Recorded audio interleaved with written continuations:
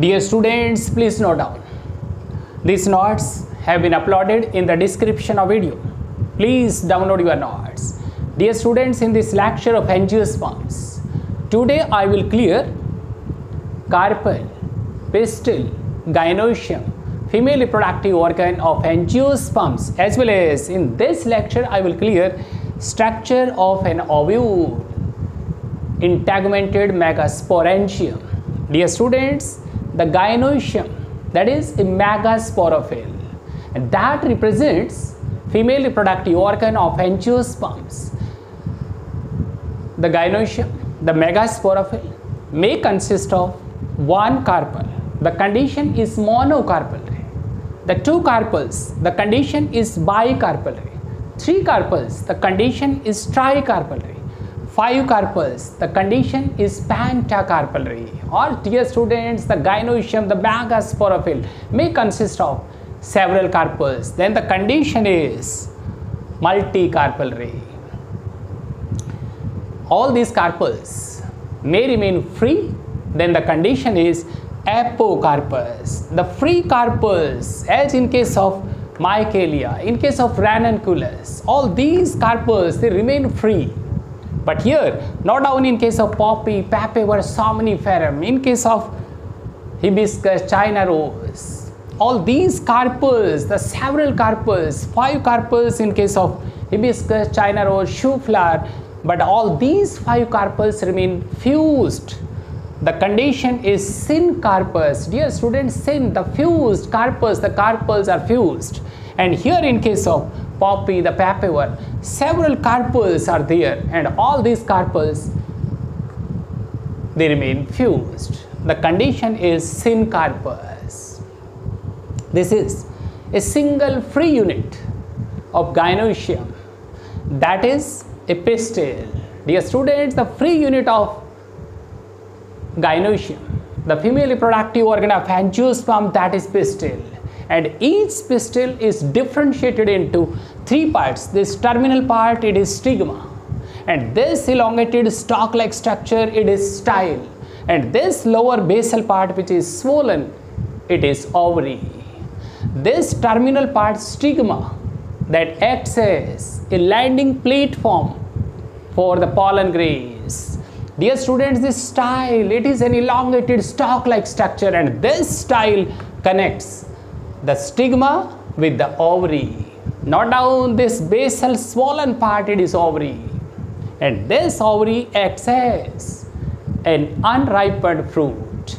Dear students, in this ovary, several ovules are present, or it may consist of one ovule, as in case of wheat, only one ovule. In case of mango, only one ovule. But in case of watermelon, in case of papaya, orchids, several ovules are present. Dear students, these ovules, which represent future seed, it means these ovules are unripened seed, which become mature seed after fertilization. In this ovary, these ovules remain attached with this ovary wall by parenchymatous cushions. These are named placenta. This is the structure of an ovule. It is an integumented megasporangium. Dear students, this ovule, generally it is anatropous. Anatropous ovule, it is inverted, in which this micropyle that faces downwardly, and this basal part, which is chalaza, it lies at terminal part. Dear students, this ovule, it is integumented megasporangium, but this integument, two layers, it means the ovule generally consists of two coats, the two integuments, but between these two integuments coats, an aperture is present, and this aperture, this pore, it is micropyle. Through this pore, through this micropyle, the pollen tube enters in this embryo sac or nucellus. This main body of ovule, that remains connected by this small stalk like structure. This small stalk, it is funiculus or it is funicle, and this entire body of ovule which gets attached by this funicle small stalk, this point of connection, it is hilum. But not down in case of angiosperm. This is a typical ovule. It is anatropous ovule. It is inverted ovule. In this inverted ovule, the funicle grows, it extends up to the basal part, the chalaza, and this extension of this funicle, it is raphe. Dear students, this raphe, this extension of this funicle, that possesses a vascular strand. In that vascular strand, xylem phloem, vascular tissue is present. Through that vascular tissue, supply of nutrients. It means this vascular strand, it supplies nourishment to the ovule. Note down, this is main body of ovule, which is integumented. The two coats are there generally, and between these coats, integuments, an aperture is there. It is micropyle. This basal part of ovule body, it is chalaza. In this ovule, this multicellular parenchymatous tissue is, and this parenchymatous tissue, it is nucellus. Not down nucellus, competitive exam students. This nucellus, which is equivalent to megasporangium. In that nucellus, embryo sac is present.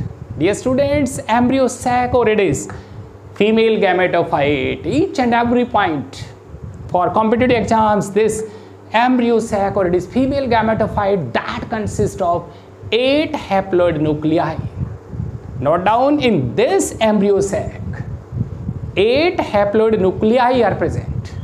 Out of these 8 haploid nuclei, 3 nuclei are present towards the chalazal end, and these 3 nuclei which lies towards the chalazal end are antipodal nuclei, and the 3 nuclei which are present towards this micropylate, and these 3 nuclei towards this micropylar end collectively constitute an egg apparatus. In that egg apparatus, this middle nucleus,